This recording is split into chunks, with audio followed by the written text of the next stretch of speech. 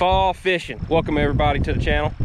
I'm Matt. Welcome to another beautiful day in eastern North Carolina. We're out here on the river shore going after channel bass or redfish or drum or whichever name you want to call these beautiful game fish. Throwing some live bait on Carolina rigs this morning and seeing what we can work out. Maybe we'll have some success. They've been catching the slots right around this area, so maybe we'll get dinner.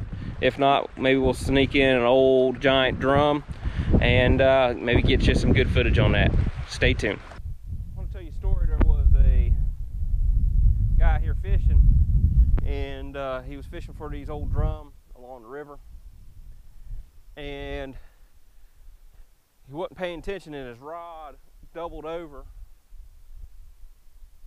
and he had his drag set too tight, and what it did was the rod holder broke, and there went fishing line, rod, the whole shooting match out into the river. So one of the things I like to do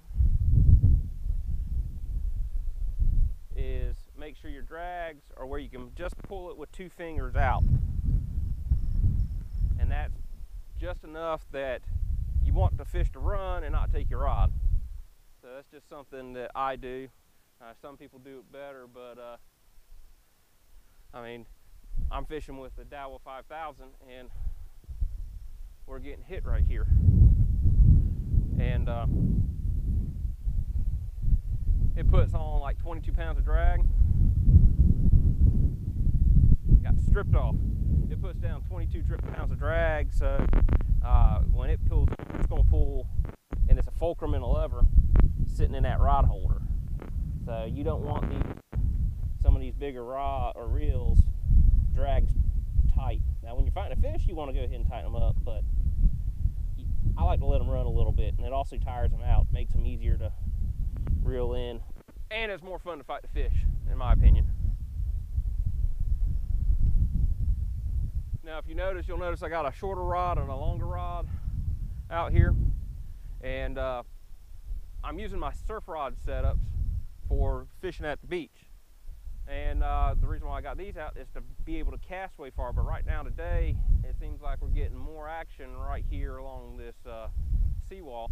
That's why we kind of brought everything in close. I could have done it better. I could probably on these slot fish be fishing with a trout rod, a 2500 3000 class reel, and a 7-foot medium action or medium heavy rod. And it can, you know, those, don't get them wrong, those little reels, especially the Daiwa BGs, they're stout little reels, and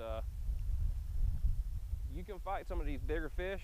I wouldn't want to, because you want to let them run a little while. They only put around, the 3000 only puts around like 8 pounds of drag, maybe 10 at the most.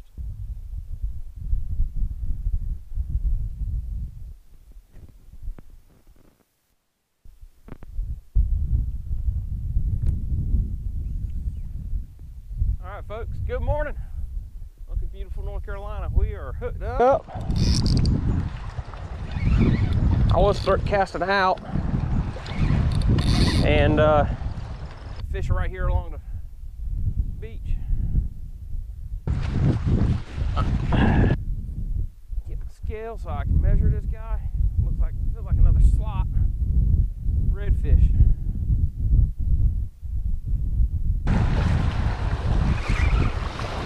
Oh yeah.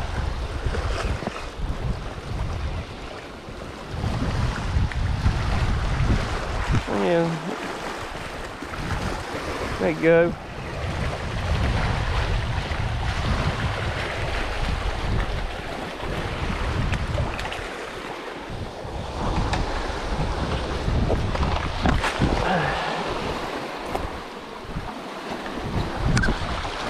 All right. Beautiful fish this morning. Man, thank you, little guy. A lot smaller than the ones we've been catching. Measure them first.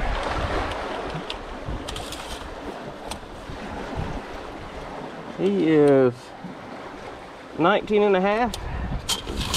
Curled up on a rock a little bit, but he's a legal fish. My parents been bugging me for a redfish, and there he is. Pretty guy.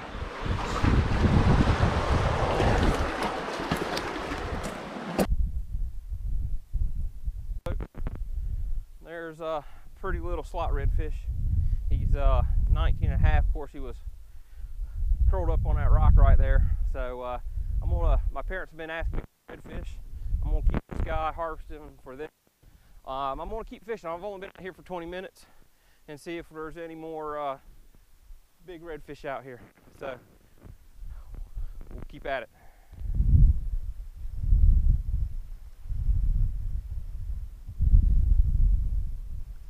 Well, unfortunately, guys, that boat just stirred up the bottom. So with that, we're going to head out, take on the day. Hope you enjoyed it. Sorry the camera got bumped here a minute ago, but we got to run. Take care.